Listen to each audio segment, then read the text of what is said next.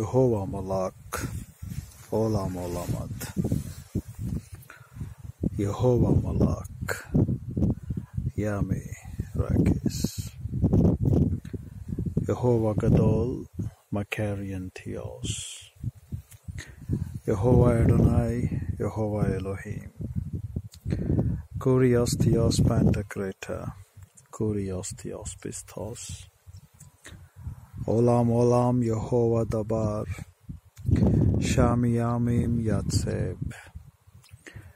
Basilion Kurios O Theos O Pantocrator. Basilios Basilion Kai Kurios Kurion. LJC Yehovah. Monon Alathenian Theon Isus Christos. Derek Emuna Bakar Mishvat Shav. Elohim Dabar Halal, Yehovah Dabar Halal. The Megalogai of Yahweh Elyon Elohim is always alive and powerful, sharper than any two-edged sword, piercing even to the dividing asunder of the soul and the spirit and the joints and the marrow.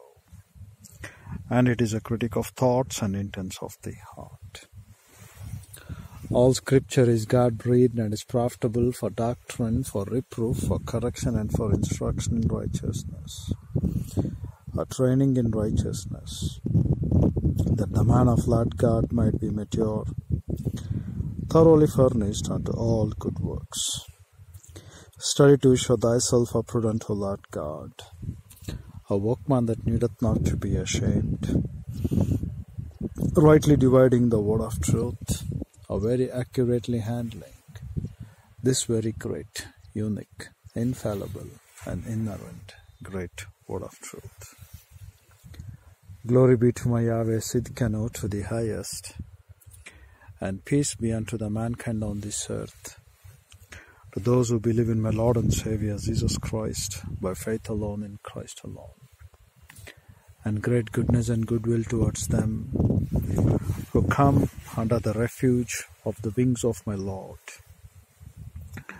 and who walk in the fellowship of Lord God the Holy Spirit, understanding that we have one mediator between God and man, and that one mediator is my Christ Jesus our Lord. Though we were dead in our trespasses and sins, yet because of his gracious richest mercies, he has redeemed us, befitting us that we will be the people Hikanao for the anno calling of the Lord, who would change this vile body like him into the great resurrection ones. Thus, being alive on this earth, knowing that we are the citizens of the heavens, it is always demanded through the infallible and inerrant word of God to represent Christ Jesus our Lord our God as our only infallible and inerrant way of life, to be immaculate, called to be saints, rather than proving that we are Asabians. To that extent, he says, in Christ Jesus our Lord our God, we have been circumcised, not made with hands, but with the Lord's work, being buried in his baptism. Henceforth we resurrect and we walk according to the gracious will of God, in seeking those things to be rooted and grounded in love, and making up our lives to present every believer before the presence of God the Father, to be perfect and complete in all the ways, so that tomorrow when we stand, we shall not be ashamed. How we could be ashamed? The reason is very simple: when we don't follow what the word of Lord God commands us.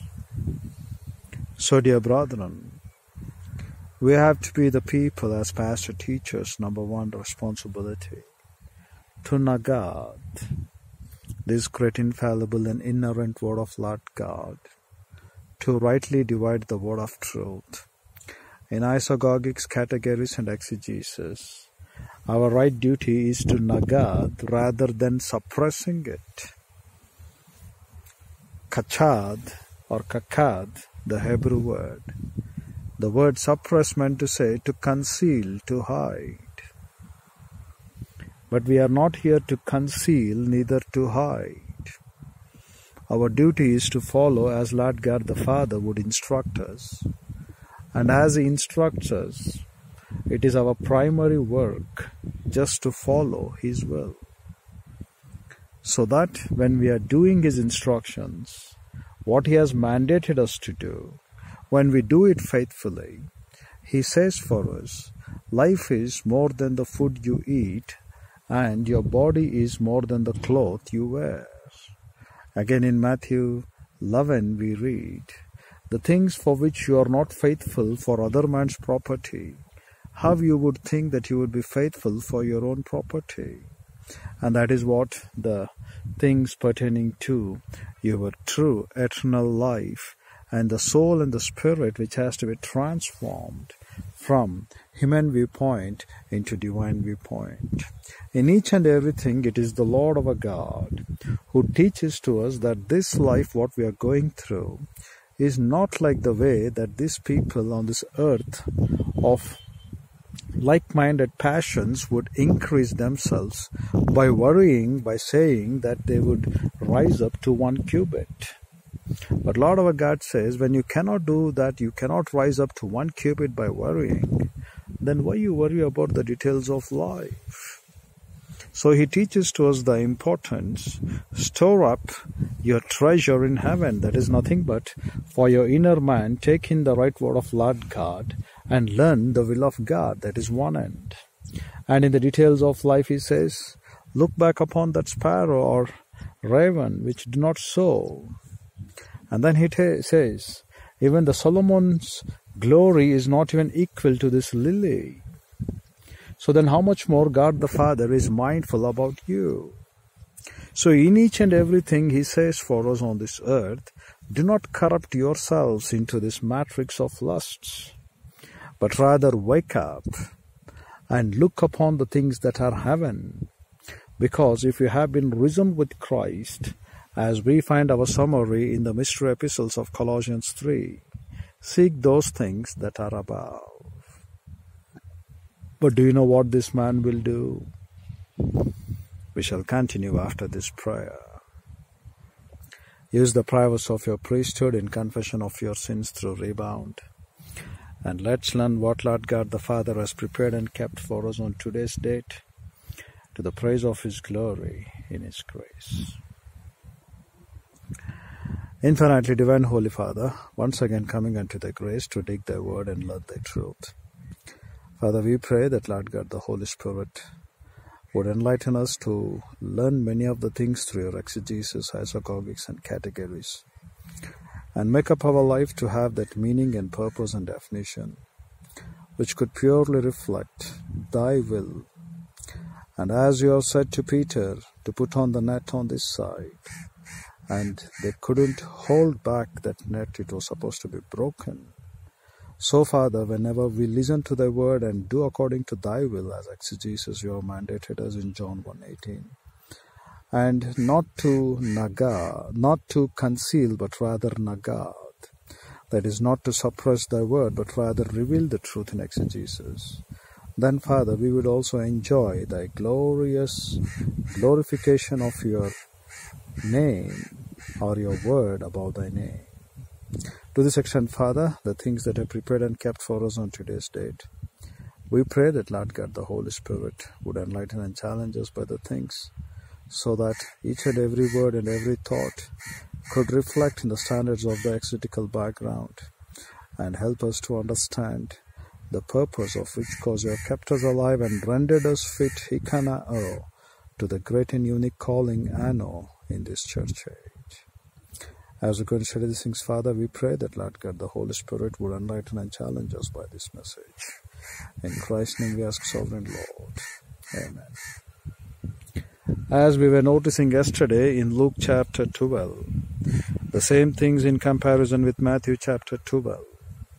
There we read, an evil spirit which liveth the man, trying to find dry places, seeking rest, But when it hasn't found none, it comes back to the same person.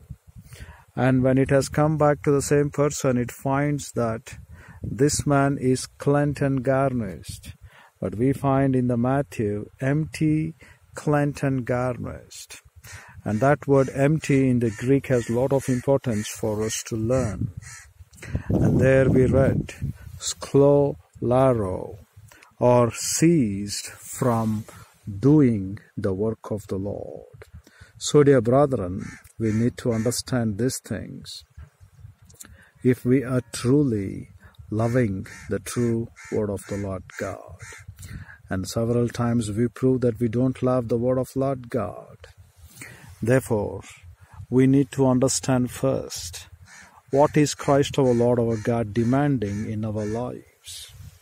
He said several times, even in Luke 13, anyone who comes to follow after me, he has to take up his cross.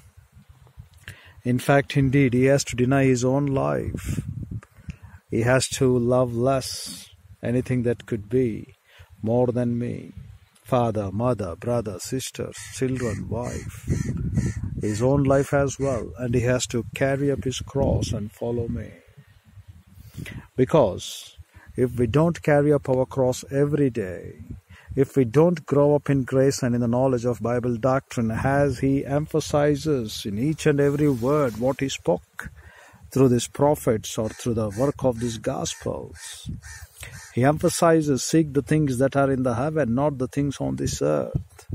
The things on this earth are temporary. The things what you do to the heaven are great and permanent. So for those things you labor for the food which perisheth not. And doing your food what you eat, or the meat what you eat, is nothing but doing Father's will. So in each and everything you will find, dear brethren, that Lord God the Father has emphasized for us to put first things as God mandates us, as Lord God demands in him. So we shall not conceal anything. If he says for us in John 1:18, Exegeomai, no man has seen God the Father at any time, but his Son who cometh from the bosom has taught us these things, then we have to be the people to exegete the passage. Without exegesis, we are concealing many things. And it will be pain to our heart that we are not listening the voice of Jehovah. In 2 Samuel chapter 5, when King David was asked the way how he has to take up the people of the Philistines, as Lord God the Father mandated, he obeyed his voice and he fought in that battle according to the will of God.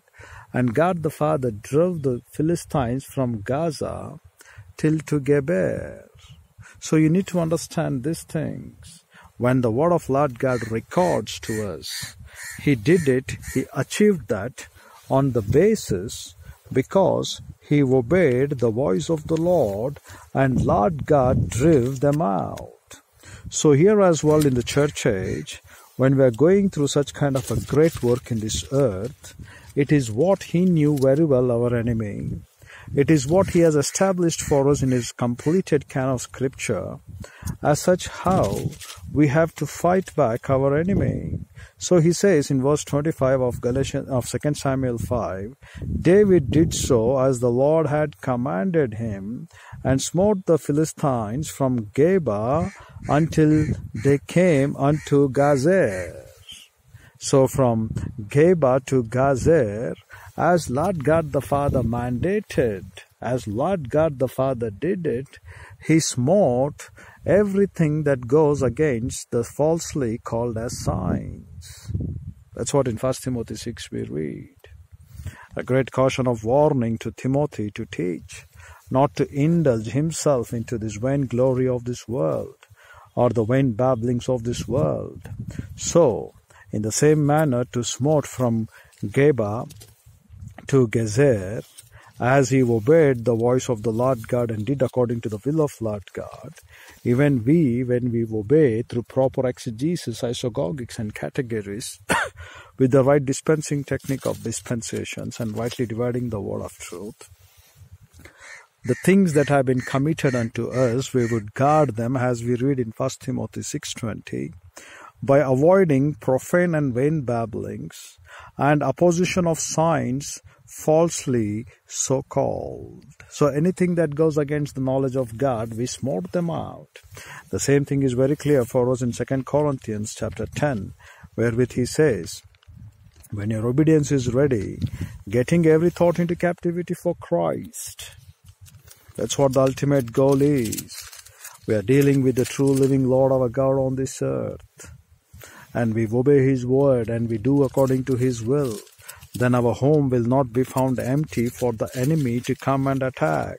So he says for us, particularly though we walk in flesh, 2 Corinthians 10:3, we do not war after the flesh, for the weapons of our warfare are not carnal, but mighty through God to the pulling down of strongholds, and then casting down imaginations or every reasonings. That's what 3053 code over here, in comparison to 3056, which is called as Logos.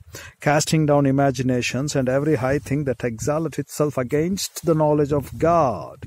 Again, and bringing into captivity every thought to the obedience of Christ. So that, in verse number 6 he says, and having in a readiness to revenge all disobedience, when our obedience is fulfilled. The same thing what David did. He obeyed unto the commandment of the Lord God. 2 Samuel 5:25. Today, many pastor teachers are not obeying the commandment of Lord God. So they are not becoming the disciples of the Word of God. So they are not exposing with proper exegesis the mind of Christ. Therefore, what happens? It becomes, as Matthew 12:44 says, I will return into my home, epistrapho, to turn back, into my house.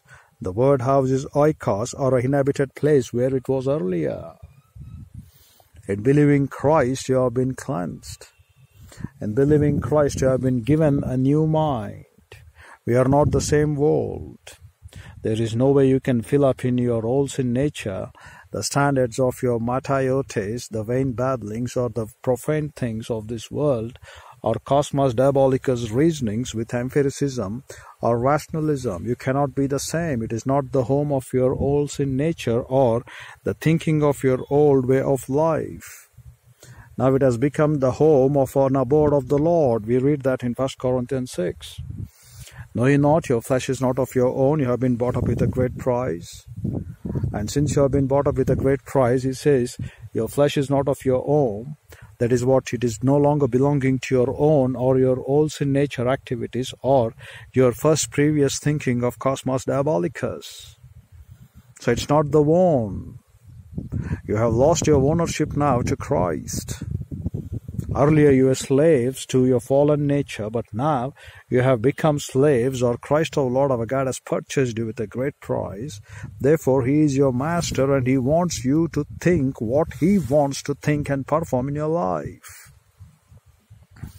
So when we are not of our own, we cannot keep in our mind the thinking to place to the old man the same house. Though it may think, I will return to my own house. Where I was earlier, I will return back to my own house. But that we meant to say what? The one who made outward, even He made inward, says Lord our God in Luke Gospel. And He teaches to us that Christ our Lord our God made us in His own image, not only in the format soul of Natshama, hitting the divine spark for us, but also your spirit which has been made, as Ephesians 4:24 gives us a glimpse on that, in Colossians 3:10 compared, saying that our new man is been made after the image of Christ, which is endikaiasune kai hosietis te salatia. The same thing we read again in Proverbs 20:27. The lamp of Jehovah is the breath of man. Because these things are very, very essential for us to note. Ne'er, we read that word. The same word is used again to describe in Psalms 119. As one of the people know, it is a very famous verse. They love to put upon their Bible societies. They love to describe that upon the Bible. And they say, this is what it is for us. But in the Hebrew, we have a lot of information on this verse in the noon file when we read this. It says in the English, "Thy word is a lamp unto my feet and a light unto my path." But here we don't find this essence as we find in the Hebrew thought. The Hebrew thought describes to us in very simple words. It says in the Hebrew that the lamp to feet of me, it is the word of you. The lamp, as we read Proverbs 20:27, the same ne'er, it is the foot to me, or it is a light to my feet, because, and that lamp is nothing but it is your word of God. When we read Proverbs 20:27, we said the light and the lamp of Jehovah. Instead of the light on the lamp of Jehovah, you would say the word of Jehovah is the breath of human. That's very simple terms for us to understand, because here it describes in 119 verse 105, the light to the feet of me is your word. The same thing for every breath a man takes, if ever he is alive, it is nothing but the word of Jehovah. We need to understand this in this context. The light or the lamp what you take, or the breath what you walk, it has to be for your feet, he calls regil. Your lamp to the feet of me is your word of God. And the very breath what man breathes is nothing but it has to be the word of God. So it cannot be to the house of the old one. It cannot be to the house of your human reasoning, human viewpoint. Christianity is nothing but to renovate the standards of your thinking from human viewpoint into divine viewpoint. You need to consider your new man. Your new man cannot survive apart from the exegetical word. Your new man cannot survive without proper isagogics and categories of the word of the Lord. Your new man cannot understand the true life without dispensations. And that's what people are failing to do, as the word of Lord God demands us to do. Therefore, the bona fide gift of the pastor teacher, he has to be a teaching shepherd. His duty is to nagad, not to suppress, kachat. If you would suppress, conceal and hide the things that belong to the word of Lord God and to his glory, you are suppressing them, and in return, the things that you suppress and the people that they should come to know through that word of God with proper exegesis, and they should glorify my Christ by living a true way of life in the fellowship of Lord God, the Holy Spirit, and that glory which they are lacking or due, you need to pay it back. And that's what it happens, dear brethren, whenever you become a hurdle or a stumbling block. Whenever you find for the things what you measure back, the same things will be measured back unto you. You become a hurdle for the word of God, the word of God will become a hurdle in your life. You become a hurdle for the work of the Lord, the same work of the Lord will hurdle back everything in your life. You will not understand this concept until unless you will face it in your life. You will not realize why such things are happening to your life, why you don't have that peace of God. Maybe you have put a block to the we have become a stumbling block and put a block to the work of the Lord. Remember that. Therefore you suppress. The same thing what you measure back, the same thing will be given back to you, dear brethren. You need to be allowed with this principle. Therefore, for first thing first, always Lord's will be done. You have to be a man readily available to carry your cross every day. You have to be the people in doing the will and the work of God every day. Because the lamp of your feet, what he calls to be the word of God, in Proverbs 20:27, that lamp or light of Jehovah is the breath of human. And now you replace that light or lamp with the word of God. And that word of Jehovah is the breath of the human. and you don't have that word of God in you, you don't have breath in you, though you may be physically alive. Therefore, Matthew 4:4, Luke 4:4, Deuteronomy 8:2-4, we read, man does not live by bread alone, but by every word that proceedeth out of the mouth of the Lord. So in each and everything you take, it is the word of God, word of God, word of God. And the people who are lacking in the present COVID-19 sicknesses, it's a sicknesses for their breath. And now imagine if that breath to be replaced by the word of God, then the sicknesses what they're suffering is purely because of the lack of the word of God in their lives to operate their frontal lobe. You have to understand this. Because if it is the lamp of Jehovah, the breath of human nature, or the breath of human, and that lamp you replace with Psalm 119 in verse 105, you will truly understand that it is nothing but the word of God.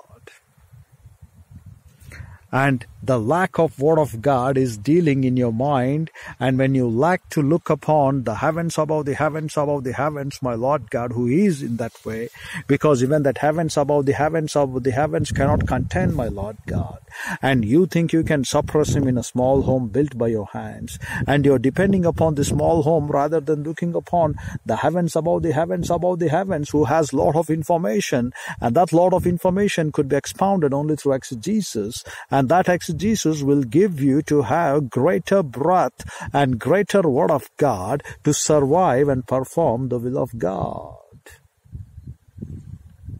So you're not doing what the word of God demands. You're not performing what Lord God mandated them to do. When they put a strange fire, Nadab and Abihu, Lord God the Father consumed them. Today, many of the lives in the present Christendom are putting stranger way of worships towards my Lord. As they thought of Samuel, before Samuel could come, Saul thought, why couldn't he go and offer?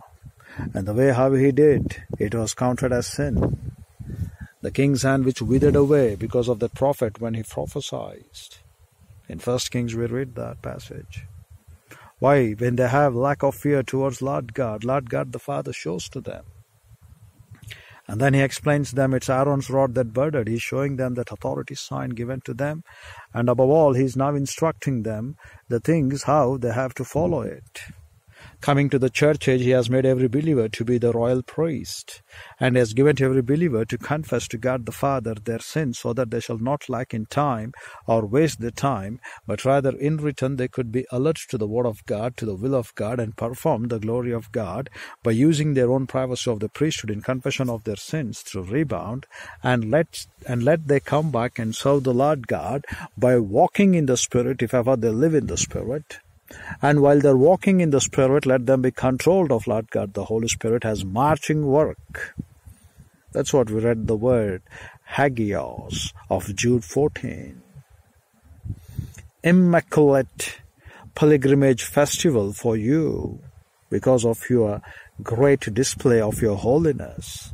And that great display or a living exhibition of your holiness, you make the people to tremble, and you consider that to do it every circle by circle, that is day by day. That's the same procedure, you do it. That's what he calls us, to be hagios. And yet what is happening today in our pulpits? We don't go ahead for hagios any longer, though we have been called to be the saints. The reasons are very simple, because we are not understanding the very breath what you take, it has to be the word of God. But you survive to depend upon your ventilators. You survive to depend upon the false teachings of this man. Therefore, you need to understand the ownership of the house is being changed. Matthew 12:44 clearly describes to us, it says, I will go to my house. But now the ownership is being changed. You have been bought with a great price, 1 Corinthians 6:19 and 20. And since you have been bought with a great price, the ownership is being changed. You no longer depend upon the details of life. You need to know now, the light to your feet is the word of God. Now you replace that ne'er, the same word what has been used. Lamp of Jehovah is the breath of life in Proverbs 20:27. Now you have to replace that light with the word of God. Word of Jehovah is human's breath. And what is the word of Jehovah? If he mandates us to do right thing in a right way, then we have to follow it no matter what. Whether there may be a categories of the people who would believe, whether there may be people who would realize that the things pertaining to doctrine in the church age demands that we need to carry our cross every day and follow my Christ. Whether they believe this or realize it or not, our primary work is to just follow as the word of God says. Looking upon the church age, Matthew 13:52, when Christ our Lord our God discourses us, we have to join as disciples and grow up as grammatias. That's the ultimate rule for us. Matthew 28:18-20, he teaches to us that we have to go and make disciples of all the nations. For that cause, the authority of the power has been given to you. And you're not realizing what about this authority of power in exousia in comparison with Luke 4:6 and 8. Satan says that I have the power that is exousia to give you this entire world. But yet Christ our Lord our God will not bow down, and he knows how to get back this world to the Lord. And then how does he say? In Matthew 28, he says, I have given you the same exousia authority. So go and make disciples of all the nations. I want in all and each and every nation that the name of Elohim, that is Jehovah Elohim, could be called upon for their salvation. So it is not just making them to believe in Christ, but rather making them to understand that we are a great creation of God, kainiketesis, of great gladness, of great joy. We are a great creation of great honor in the Lord, and we are a great creation which walk in truth before the Lord, and the people should tremble by looking upon our joy and happiness, and they should come to believe in the Lord because of this great walk that we walk in the exousia authority of my Christ in making disciples of all the nations. You know, anyone loves the truth. It is the truth which shall reign forever and forever. And Christ Jesus, our Lord, our God, alone said, I am the way, the truth, and the life. But if we are not communicating the truth, then the real problem begins. If we aren't searching the truth, the trouble begins. If we are not seeking, neither knocking, nor asking to God the Father to provide us the truth, then we are asking the world to give many evils and many distresses for us. And what is that is hindering you not to ask or seek or search for the truth? And that is what you and I should search before the Lord our God every day diligently. You have to understand the very breath you take, it has to be the word of God. Because that very breath what you take is nothing but the lamp of Jehovah. And that lamp of Jehovah demands nothing but the word of God. Therefore he says in Psalm 119 in 105, the lamp to the feet of me is your word, O Lord. And that word of God which I walk, regel. He says that light, it is the same word which is a light to track of me. And the word track is nothing but Nathiib, N-A-T-H-I-Y-B. And that Nathiib is nothing but the way how you tread along with your feet. Wherever you tread along on this earth, dear brethren, if it is not in the word of God, then you have been tread by your own old sin nature and human viewpoint. So you need to understand the light for track of me. The word light, the light which is a light of life, the light which is a light of prosperity, the light which is a light of great joy, the light which could give great honor to my Christ. So Lord God the Father doesn't go against his word. In each and every judgment when Christ our Lord our God speaks to them, the word which I spake, that alone judges you. I haven't come here to judge. But the word of God, what it abides forever, though the heaven and the earth will vanish off, those words alone will judge you. So he says, The very breath you take, it has to be the word of God. And the very walk you walk, the peripateo walk, that's what we have been said in Galatians 5. If ever you live, you have to live in the Spirit. That's very important for us in Galatians 5. Because how you could think there is a combination between breathing, or if you're alive, you have to walk in the Spirit. The same principle of Psalm 119, 105. You breathe, that is the breath of Jehovah, the word of God. Then if you're breathing the word of God, if word of God itself is your breath, then you need to walk. That's what he calls over here, nati-ib, the treading. The things that you walk under your feet. Then how you need to walk? The light, he says. Again for us in Galatians 5:16, he says it is the powerful mentoring ministry of Lord God, the Holy Spirit, wherewith you need to walk. So the logic is very simple for us from these words. If ever you live, if ever you breathe, it is the word of God. And if ever you walk, it has to be in the fellowship of Lord God, the Holy Spirit, in return, which is nothing but again the word of God. And therefore he says, if ever you march, or if ever you walk, peripateo, he says in Galatians 5:25, you need to march in the fellowship of Lord God, the Holy Spirit, one step ahead further. So if you live, it has to be in the Holy Spirit of God. If ever you walk, it has to be in the Holy Spirit of God. And if ever you walk, you have to just march in the fellowship of Lord God, the Holy Spirit, declaring the commandments of God through the holy manner walk of life that you're going through. So dear brethren, the lamp to your feet is the word of God. The breath, the same lamp what we use in air, is that lamp of Jehovah is the breath of human. So in simple words, it is nothing but the word of God which has to be the breath for human nature. And that word of Lord God searches each and every details of your facets in your soul and spirit. It searches your beten, we read that word. It searches your hunger. It searches your faculty of thinking. It searches and declares you to know. If you don't believe in the word of God and the work of God, then quite obviously you will end up in your Shoel, the details of life called as hell now for you without word of God. And when you die without my Christ, the real one wherewith Christ our Lord our God also cautions in Luke 12, saying that, do not fear them that they could only kill your body, but fear them that they could kill beyond your body, called as your soul and spirit, because that will be a torment for you forever. And who are the people that you need to fear that they kill your soul and spirit? That they don't give you the gospel. They don't make you to grow up in grace and in the knowledge of Bible doctrine. This will be the people that you need to fear. And God the Father sent His Son for us to be a mediator between God and man.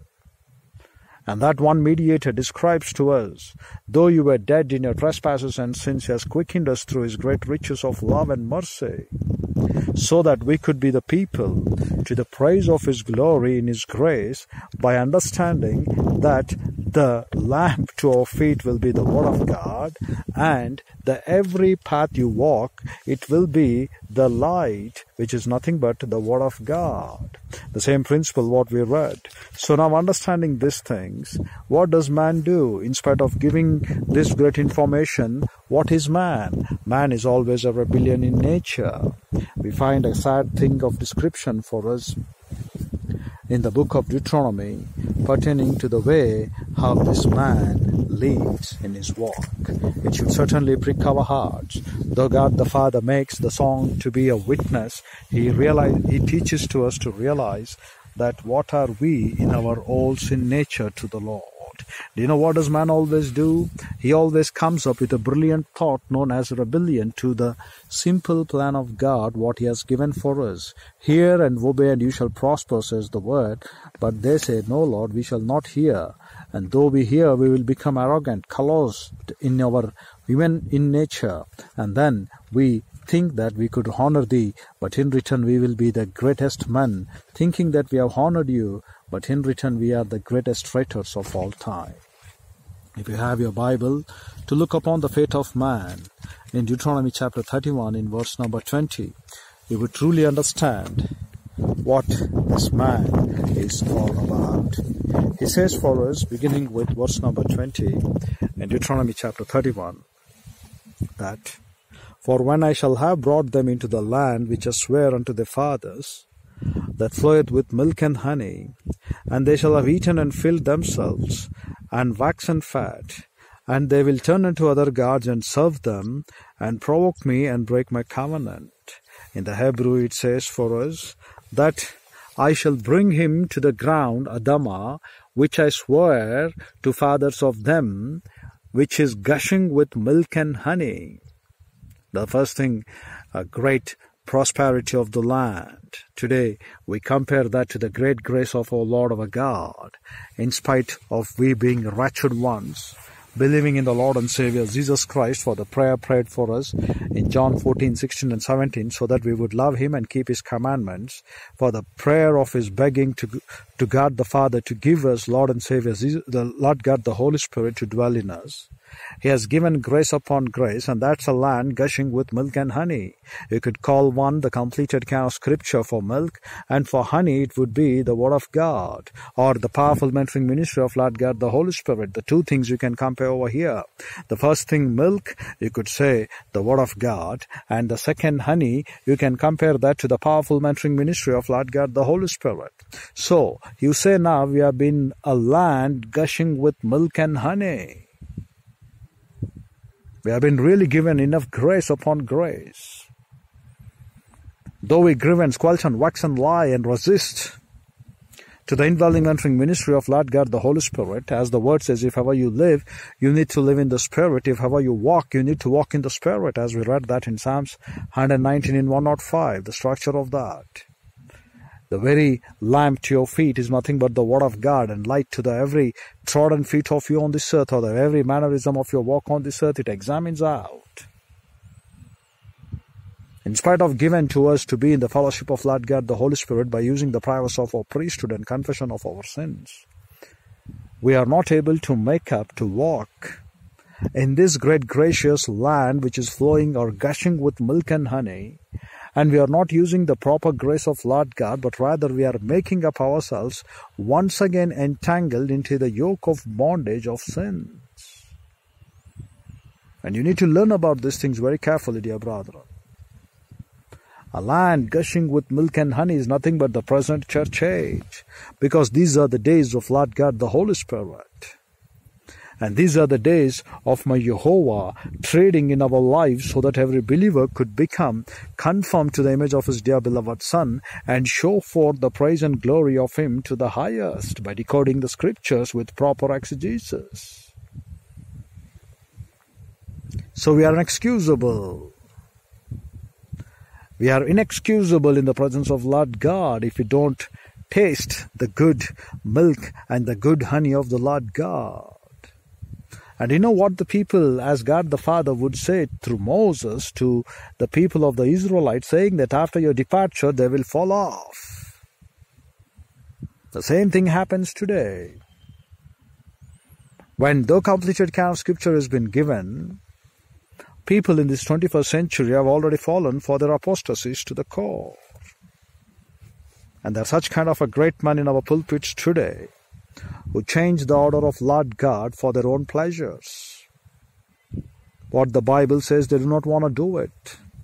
So why will not the thing which left in Matthew 12:44 would say, I will return back to my house. But you are no longer the house of your own ownership. The ownership has been changed. The ownership now belongs to my Christ. So in this land flowing with milk and honey, or gushing with milk and honey, a grace of period given to us in the completed kind of scripture, above all in this 21st century, given to us the technology to go back and look and read exegesis through online as well, like the interlinear scriptures what you have, and decode them with proper strong number, or you have so many other people with their lexicons, TDNT, TDOT. You know what a great prosperity we have in this technology of our hands. But we don't spend much of our time in listening to the truth or searching the truth. Dear brethren, remember one thing. The way what you sow, or your activities of your attitude or motives behind that, or imaginations behind that of your thoughts, the way how you show forth to the Lord God, the same thing will be measured back unto you. whether you believe it or not. As you sow back to the Lord, so you will pay back. Because if you sow to the wind, you will reap whirlwind. If you sow to a grain of mustard seed, you will get a plant of mustard seed. You will not get grapes. With Christ our Lord our God as being a believer in the Lord for you as well, in this great and unique dispensation of the church age, if you don't search diligently exegesis, if you don't make up your time to know the truth, if you truly love my Lord, he says in John 14:15, then keep my commandments. If you don't truly follow these things and you would think a facet of hypocrisy is enough to my Lord, weekly once attending the church, surely, dear brethren, as you sow, so you will reap. And Lord God the Father cannot be mocked, he says in Galatians 6:8. You have much technology in your hands. How much of your time you're spending to dig in the Word of God? There's so many things for us in the Bible, which are a lot of information to be taught. How much of your time you dig in there, and how much of your time you'll dig in for the matrix of your lusts? And how much of your thoughts you're getting into captivity for Christ? Or how much of your thoughts are getting delineated or being mixed with the details of this life, or suppressed in the details of this life, craving something of your luxuries. Time is too short for us, dear brethren. You're not able to understand really. The land that is gushing with milk and honey is this valuable time in the church age. That's why every believer has been predestined to conform to the image of his dear beloved Son. Every believer has been called to have the full measure stature and the thinking of my Christ. Every believer has been said, you're born as a technon believer in the Lord in the church age. And the word technon meant to say that you come to learn the Word of God every day. And you're not able to understand, dear brethren, you're being joined as disciple. If you're born again in the church age, you're born as a disciple. And to illustrate one example in Acts chapter 9, Ananias was a disciple, the man who made a prayer to the Lord to open up the eyes of this Saul, who was then and became Paul, and Paul became one of a great lion of God in this New Testament. You know who could do that? A disciple. But you aren't understanding what is the power of becoming disciples or born again as disciples in Christ. That too in this great grace of the Lord God being bestowed for us to understand grace upon grace, truth upon truth. The milk representing the Word of God, the honey representing the powerful mentoring ministry of Lord God, the Holy Spirit. Every believer's body representing to become the will of God. Calling you all, you are no longer under the slaves of your old owner. Your old owner doesn't have any power. I purchased you on cross with a great redemption work. The price that you cannot pay, I bought you with a great price. You're no longer slaves to the world, you're slaves to me. I know what all we have in the church age to learn. The same thing what he promised them in Deuteronomy 31, that I will give them the land flowing with milk and honey. You have entered in there, and what did they do? Is giving a preview of what the people will do after the departure of Moses. We have preview through the scriptures what a man is. Is it not? Do you not think you are a rebellion to Lord God's grace? How much of your time you're really investing to the Word of God and to grow up to become conformed to the predestined image of my Christ, like the full measure stature of his thinking, growing up as from katarismos to kataridza process. How much of your time would you just check your heart? And we know very well, man is always a rebellion. As he showed to Moses the preview of the people, what they would be today. Looking into our lives, we could say ourselves what a preview we can give to this world. We are really giving such kind of a preview to the Lord that it certainly pricks us. And Christ our Lord our God, when he has put in our breath to be his Word of God, so that every trading of our walk that we walk, that is the Word of God as our light, or light, as we read in Psalms 36:9. In your light only, O Lord, we shall inspect our light. If we don't have the word of Lord our God, we cannot breathe. That's as simple as that. If we don't have this great and unique, infallible and inerrant word of Lord God for us to understand, we cannot be the people to trade in where. Therefore he says, walk in the Spirit, and he will not fulfill the lusts of your flesh. But we don't want to walk in the Spirit. We want to grieve and squelch and wax and lie and resist Lord God, the Holy Spirit, and walk in the old sin nature activities, fulfilling the matrix of our lusts. Though the word says in 1 John 2:15 through 17, the epitome of your lust, the epitome of your flesh, the epitome of your eyes, and your pride of your life, vagrant brogadakai of your life will vanish off. But the one who doeth the will of Lord God the Father alone abides. You don't want to look upon those terms. And that's how great rebellion we are to the will and to the work of Lord God. And we're not even bothered. The things that we are surviving in the church age is greater than the land gushing with milk and honey, because we have now the completed canon of Scripture. Above all, we have now to be indwelt by Lord God, the Holy Spirit, in such wretched body. If it were not so for the Lord our God to describe as in Ephesians 1, that before the foundation of the world he has chosen us to be holy and blameless, then where we would stand? Do you think God, the Holy Spirit, would dwell in us? No, dear brethren.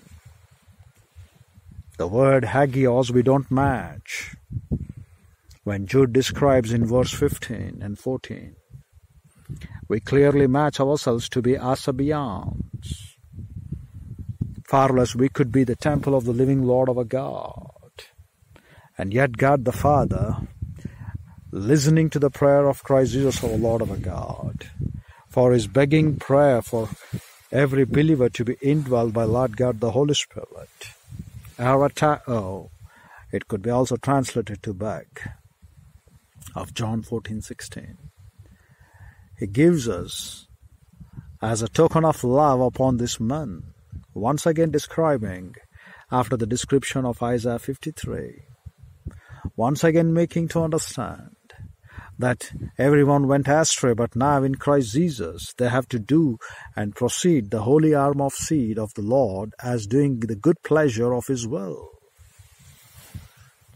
Because it seemed pleasure for God the Father to bruise his Son, that is Christ Jesus our Lord. So that now through this holy arm of seed, Isaiah 53:10, we read that the good pleasure of Lord God the Father could be fulfilled beginning with Christ Jesus and with his wife, the church. Until the rapture of the church, we have a lot of work to do. Psalms 22, verses 25 through 31, the vast woes of God the Father, which we need to pay through the church. And yet, dear brethren, God the Father knows that we cannot do on our own. So he says, I've strengthened you with Lord God the Holy Spirit, always being in you, indwelling in you. The indwelling is permanent. The fellowship is temporary. Whenever you grieve, squelch, and wax and lie to the indwelling mentoring ministry of Lord God the Holy Spirit, you lose its fellowship. You lose its controlling work. And why you grieve and squelch and wax and lie? Because you don't love to honor the truth. That's why. You don't become sober. You don't gird up the lions of your mind. You don't understand this unique dispensation. You don't understand this unique calling. You don't understand that you are called as kainekatesis, spiritual species of a new kind, never existed earlier. And you will not understand that the battle is intensified to the core. The judgment of Satan has been there about to execute when the rapture of the church occurs. And Satan knows its time is short. Revelation 12, it want to pick it up as many as with it and take them to the lake of fire. And we have been kept in Jude to say in verse number 21 and 22 to pull them back as many as we can, provided when we grow up in grace and become the grammatias in Christ. And though such kind of a great land flowing or gushing with milk and honey is a time for us, as the people, they entered, and we know the history of the Israelites. That was a preview to show to Moses, because God the Father is the one who knows the end from the beginning. Who could be a counsel to the Lord? He teaches us the end from the beginning. He knows what we will be in the church age. He knows very well. If we miss the mark to obey to the word of God and to walk according to His will, He knows very well what will be our fate. The man who began to be a man after Lord God's own heart, till he could repent and get back, saying for the crime or for the sin that he has done, giving an occasion to the enemies of the Lord, he records in First Chronicles chapter 15. And that thing did not please the Lord. So he knows the end from the beginning. The man who began to be a man after Lord God's own heart, become a man, the thing what he did not please the Lord God. Everything the man loves to do it. So he says for us, do not go to be in the fellowship of your old sin nature. Get back and use the privacy of your priesthood. Be mindful, as he says in Ephesians 5:18, as an imperative mode of command. Be controlled, be controlled, be controlled. Be always in the fellowship of Lord God, the Holy Spirit. Take in the Word of God. Make the Word of God to be meditating in your mind. Take in the Word of God because it's your breath. Take in the Word of God, it's your light. Wherever you trade in, if you don't trade in according to the word of God, you're going to lose it. So he says, be always controlled of Lord God, the Holy Spirit, and perform the will of God, no matter what it is. Trade in every breath in the powerful mentoring ministry of Lord God, the Holy Spirit, for us in the church age, because the things pertaining to you in the church age, you're called to be the kainaketesis, handing over to you the ministry of reconciliation. That's what we are, the ministry of ambassadorship and the ministry of reconciliation for the work and to the will of God. So dear brethren, we need to understand about these things very carefully. We cannot let go so easily, dear brethren, what we have been called for in the church age. So he says for us, even pertaining to the church age fate, many are called, few are chosen. The first shall be the last, and the last shall be the first. Because you did not walk in the narrow path. You did not walk in the straight gate which I called you to walk. And in that day you may say, Lord, Lord, in their presence we ate and we drank. That is, we partook in your elements. Then he says, I never knew you, workers of iniquity, depart from me. In that day you will say, Lord, Lord, I did prophesy. In that day you will say, Lord, Lord, I did this, I did that. But you haven't done the will of God the Father. He says, depart from me. The apostasy of the present Christendom, stated long back, even in Luke 18:8. The church age ending up in apostasy because of these people not carrying and doing the will of God as He mandated us by trembling in His word and doing His will. The same thing giving a preview of attraction for us, particularly about the departure of Moses, what these people will do. He says that they will, the land which I swear them that flows with milk and honey, and they have entered in there. First thing, what do? They eat it. Second thing, they will be satisfied. And then he will become dashen, that is fat and voluptuous.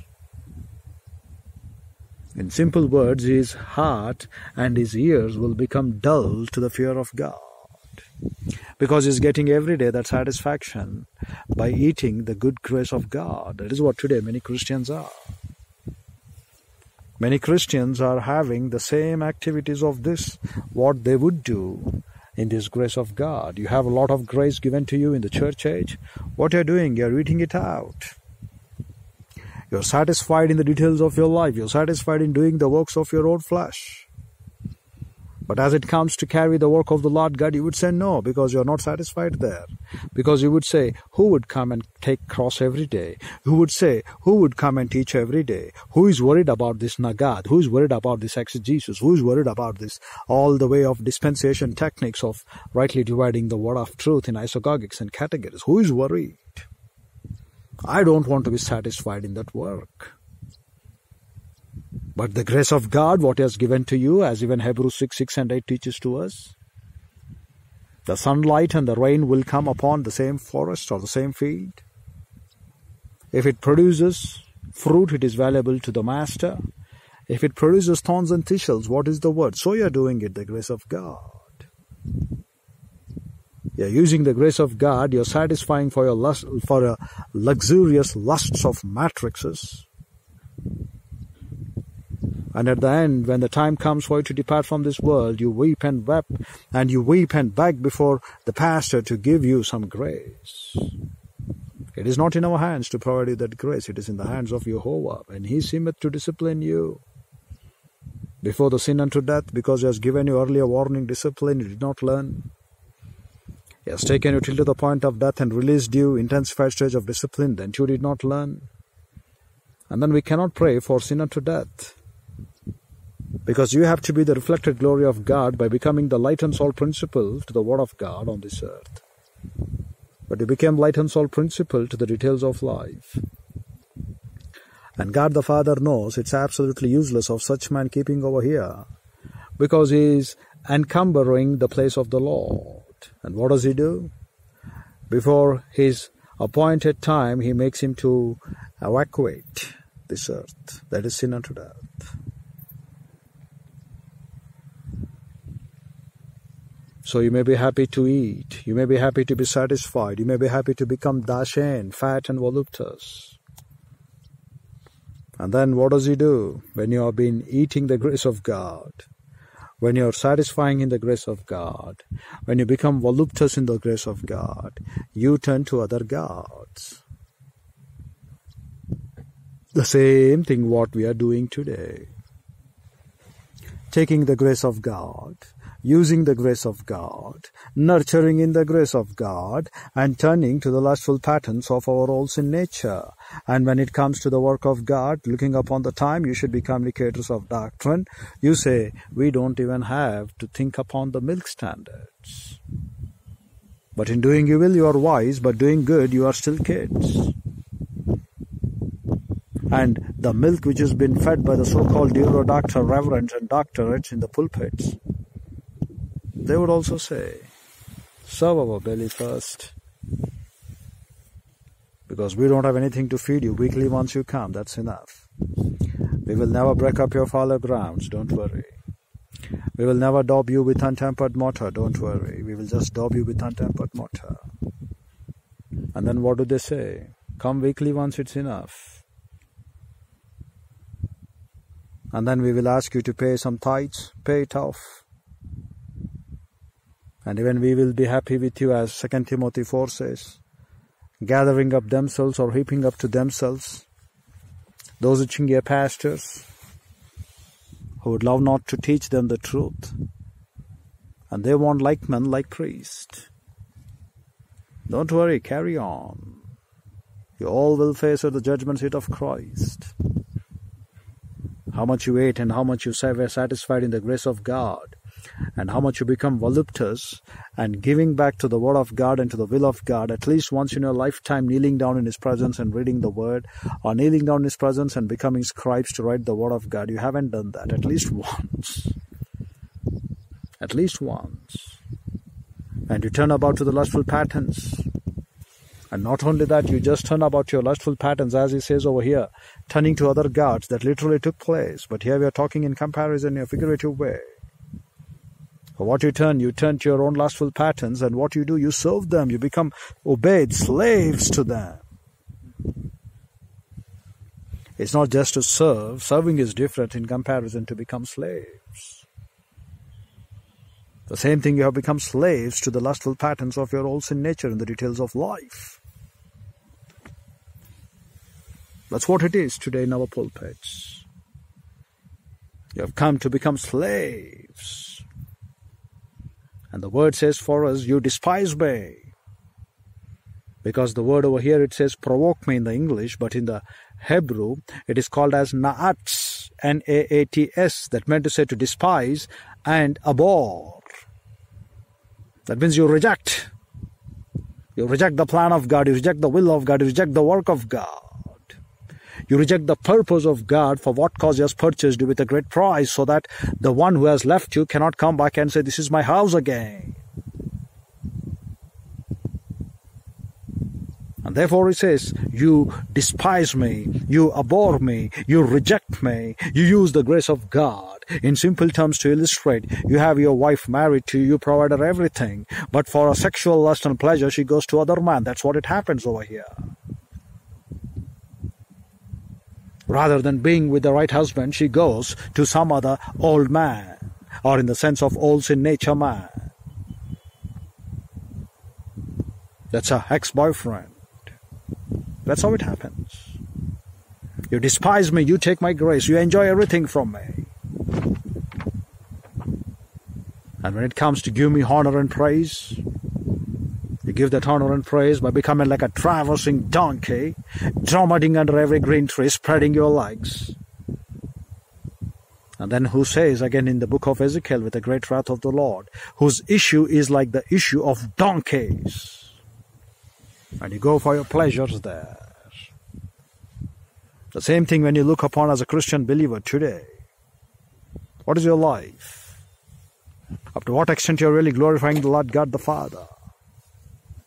As we read yesterday, we have to be the people like the way in Esther chapter 8 in verse number 10. It said, the people feared because that was a great joy of a people, particularly in verse number 16, that these are the people of light, the first word. These are the people of gladness, these are the people of joy who describe the glory of God, and these are the people of great honor. And the word we read, the word light, is nothing but aura, which is again origin of or, the Hebrew code number 216. But over here, the light which has been used is 219, and the origin of that is, it is a light of joy and happiness to be displayed. And God the Father has chosen us to display this glory of joy and gladness for Him. But yet, using the grace of Lord God, we spurn not, we despise, we abhor.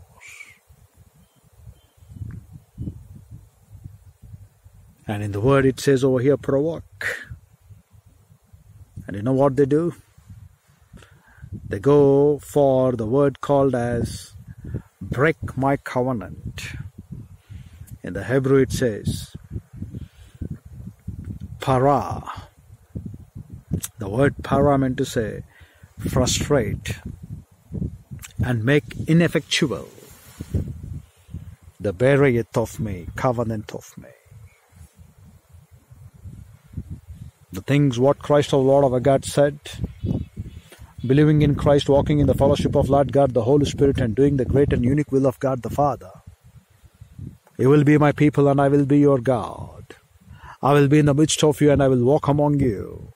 Therefore separate yourselves from everything that is unclean in 2 Corinthians chapter 6. But we say, we love to take everything that is unclean because we don't want to walk according to the breath of the Lord or the word of God. Though it is the lamp of Jehovah, the breath of human, as we read, the word of God, which is the breath of man, it has to be. We don't want to walk in those terms any longer. So what we do? We take that which is unclean for us and we love to remove or spurn up or despise or frustrate that which is clean in the sight of God. You're really not able to understand the right work of a priest in Leviticus 10:11 to differentiate between holy and profane. They were appointed to be holy unto Jehovah. They were appointed to wear before Lord God Urim and Thummim and do the will of God. You're not understanding, as Judges 5:5 states, the mountains melteth before Lord's holiness. And even the sacred things of the Lord God, when He compares that He is holy of the holies, and He teaches to us the heavens of the heavens of the heavens cannot contain Him, you are not able to understand that word holy as it resembles in the Bible. Kadosh, or the word what it could be for you. Dear brethren, we are not able to really enjoy the grace of God that has been given to us by becoming the word of God to these people. As the word says, to whom the word of God came, they became gods to these people. And the scriptures cannot be broken, He teaches in John 10:35. And yet, dear brethren, He gives a preview about these people. Looking upon our own life, our own parents, our own genealogy of the standards in the people region where we are surviving in the Christendom, can't we look and say what preview we are giving to the Lord? We could truly understand what preview we are giving to the Lord. We are rejecting doctrine to the core. We are not understanding the will of God to the core because we are not doing what He mandated us to do. Therefore, that word we read in 2 Samuel chapter 5. From Gaza to Gezer. The things what God the Father demanded, He did it. And Lord God the Father helped him to smote those people till to the end of their life. The word smote is nothing but naka, to smite or to strike or to beat them into pieces, and to chastise them and to give judgment of the Lord. And he did whom? The Philistines, the immigrants. And the word immigrants for us, the people who are alien to Bible doctrine and to his mind. From Geba or Gaba, called as hill, until the point they enter into Gazer, that is called as their portion. From hill to the point of portion. From the same standards where you are today, that's the place of the Lord God through the Word of God, which you take that breathe. And that Word of God is the light to you. From there till to the point of the portion, which is actually belonging to the Lord. Don't you know the description, heaven and the earth belongs to my Jehovah? So every place you go, he says, go and make disciples. From Gaba to Gazer, from hill to the standards of every portion. Every place, hill represents the people. Portion, that is a rightful word to the Word of God. And he says, from Gaba to Gaza, I've drove them out, Philistines.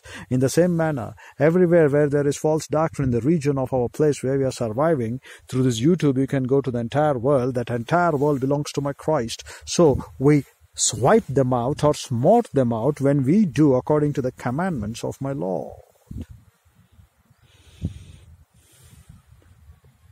But we are using the grace of God not to fulfill the commandments of the Lord God. That's a pain for us. We are using this grace of God, the dispensation which is gushing with grace upon grace, truth upon truth. We are using for our own flesh. Therefore many die sin unto death. They haven't come to fulfill the Genesis 7:7 code which we read. 7 times kneeling down and reading the Bible, and then writing the Bible twice, once the lion concept and then the bear concept. And then 7 more times writing in the Goliath concept, in the Hebrew, Greek and Aramaic, in the interlinear, and being acquainted with the word of the Lord. We don't do that. Though you have been called to be a scribe, though you have been called to be a grammatias growing up, and though you have been called and said to be a king. In Deuteronomy 17:18, what is the work of the king? The work of the king was to write a copy of the law. If that time it was the first 5 books of Torah, now it is the entire 66 books of the Bible, because you have been called to be a king in Christ. What the word of Lord God is saying to do for us, and what are we doing? And when we are not able to meet the standards of the word of the Lord God, when we are not able to perform the will of Lord God, how we could be happy, how we could be the people of light, how we could be the people of gladness, how we could be the people of joy, and how we could be the people of great honor, of a very precious prize. The things have to be recalculated once again, dear brethren. If you still suppress, conceal and hide what the word of Lord God teaches to every man on this earth, the greater you will face the judgment before the Lord. Therefore, diligent study, 2 Timothy 2:15, for the bona fide work of the pastor-teacher. Matthew 7, Luke 6 and 13, followed by Matthew 25, not to be foolish virgins, but to be wise virgins, carrying in them the oil of the word of God, and carrying their cross and following my Christ every day, and become grammatias, joining as disciples. That's the right work of a believer in Christ. Not that what you drink, what you eat, what you give to the church counts. It is what you have transformed your thinking from human viewpoint to divine viewpoint, because the very breath of the human nature is nothing but the light of Jehovah. And as per Psalm 119 in 105, the very lamp of Jehovah is nothing but the word of God. And the lamp to your feet, he says, is the word of God. And the light for you, he says, it is the word of God. Everything that you tread along It is the light or the Word of God that examines you. So in simple terms, you have to be walking Bibles, as D.L. Moody said long back.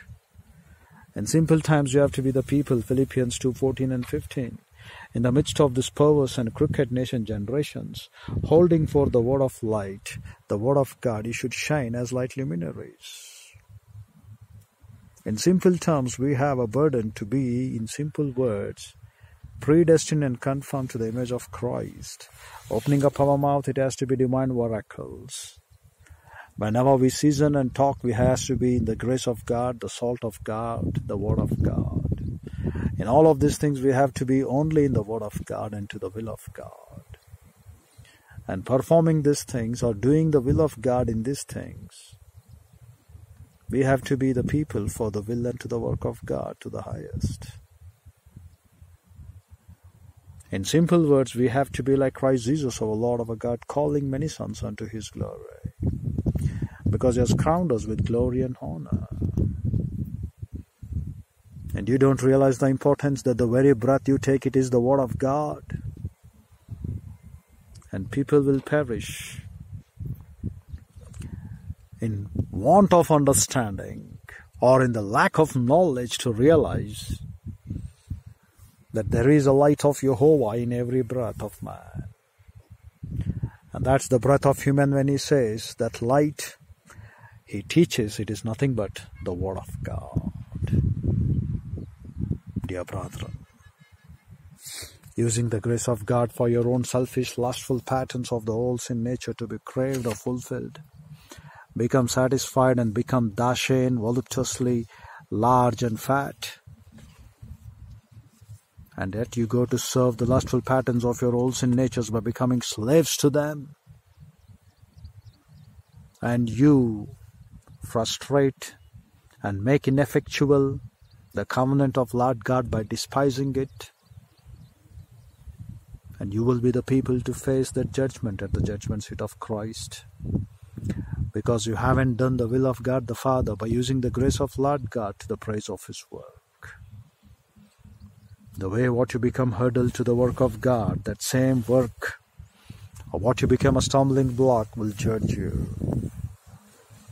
Dear brethren, we have to be ready, available first to say, Lord, here I am, send me. We shall not be like the people of the disciples. When Lord our God asked him, he said, I will go and bid a farewell. Let the dead bury the dead, said the Lord. Then today we did not learn the lesson. There were some people who want to follow my Christ like the foxes have said, they doesn't have the holes to keep their head. They have holes, but the Son of Man doesn't have the hole to keep their head. And then it teaches in Luke 9, anyone who puts his hand to plow and turns back is not fit for the kingdom of God, teaching us that we want XYZ reasons and conditions to be fulfilled in our lives rather than doing the will and the work of God. Dear brethren, if we don't do according to the commandments of Lord God, your life has no meaning, though you think you have given up your lives to the sacrifice of the Lord. We have to be very careful when we appear in his judgment seat, when he's teaching to us every day what he wills, what he wants. And yet we being negligent because we don't consider that we have in us the lamp of Jehovah, and that lamp of Jehovah is nothing but the word of God. And greater we spend our time to be into the lustful patterns of the matrix of this lusts of the flesh, the greater the time comes at the judgment seat of Christ. Because what you sowed, that you will reap back. And if you don't meet the standards of doctrine, then you have lost it to the fullest. Dear brethren, the devil which left could come and ask, it is my house, but the ownership has been changed. If the ownership has not been changed, then he will prove that you are empty. He will prove that you are cleansed. He will prove that you are garnished, falsely honored among men. And you are empty because you are idle in doing the work of the Lord, scholaro. And then you will pay at the judgment seat of Christ. Because you did not grow up in grace and in the knowledge of Bible doctrine, neither you feared about to do the will of God. Though he says, It is I who have delivered you from all burdens of this life. Cast all your worries upon me, I careth for you. And we are not worrying about the things which God the Father wants us to worry, that is to grow up as grammatias and to become like Christ Jesus our Lord our God in his thinking, in his standards of maturity, and conform to the predestined work of the image of Christ. We are not worried about that. But we are worried about the details of life which will pay you one day. And though you may regret, Lord, I have lost, give me one more chance. It would be once you have left this earth, it is left. You cannot come back again to this earth. Therefore, every day is accountable. Every breath is accountable. Every day the grace is given to you to learn the Word of God or to preach the Word of God. Use it to the maximum in glorifying to the Lord.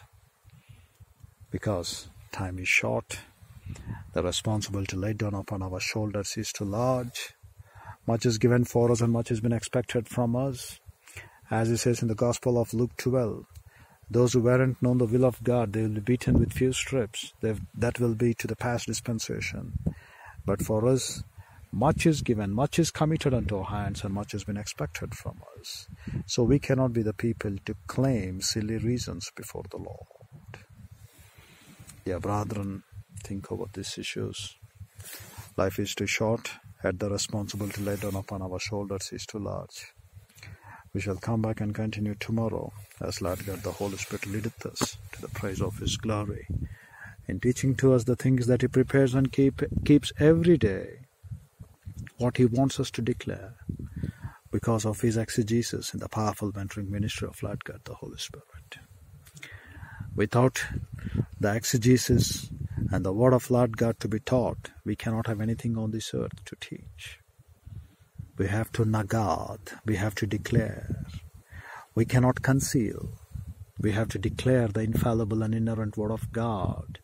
In the present Christendom of apostasy, we have to be the voice crying out in the wilderness, to treasure up ourselves, to awaken up our eyes, and make the people who are blinded in their rituals, being far away from exegesis, to pull them back to the glory of the Lord's standards.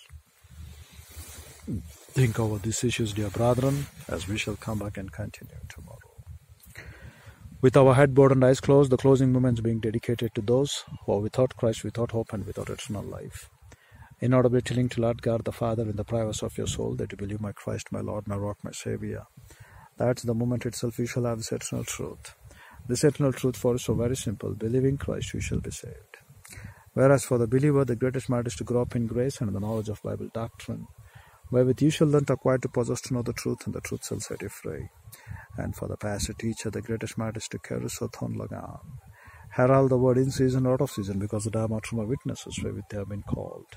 The number one Dharma Truma witnesses, indwelling Trinity, followed by Bible in our hands, and number two Dharma Truma witnesses, our hearers. If there are no hearers, dear brother, need not worry. Besides nature, the entire angelic host will be witnesses. And what is our work? Our work is to rightly divide the word of truth, no matter however the chips may fall. So which way you want to go, dear brethren, you decide, as we shall come back and continue tomorrow. Infinitely divine Holy Father, what a great and unique privilege it is, O Lord, that this house ownership has been changed and you are the owner of it. And there is no way we could be empty or swept or garnished with the lies of this world.